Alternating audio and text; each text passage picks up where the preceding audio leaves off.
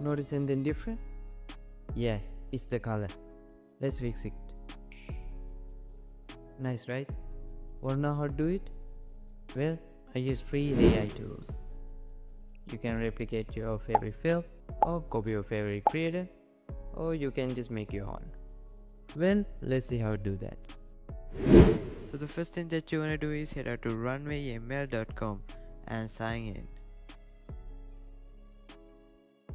In here, go to search bar and type LUT and click on the first one. In here, just drag and drop your image or use their own assets. After the footage is uploaded, go to the prompt bar and type anything that you like. After that, click generate and give it some time. Voila, your footage is color graded.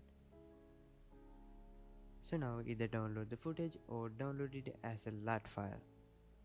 And that's how you color grade your footages using AI.